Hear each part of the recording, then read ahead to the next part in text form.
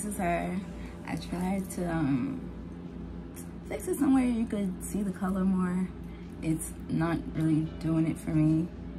I tried to incorporate, you know, Pride Month in it, because I did it last year and try to do it again this year. This color's not really giving like it was on the pack, and once I put it on my head, it's like, where did it go? But yeah, it's there. It's more like a surprise pop, but yeah. But anyway, happy Pride Month.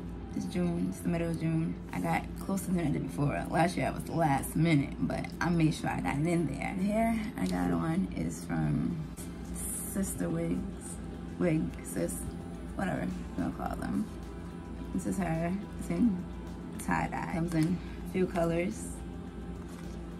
So yeah, 13 by 4 lace. It's pretty good. It's really soft. Lace, you wanna have the finesse. I did look up some other reviews on it, and so I'm not surprised on it. They did say something about it.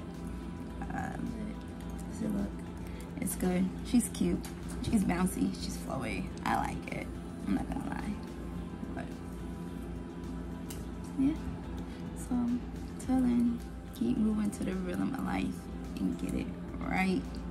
And know your worth, understand it, and value that shit and live in it.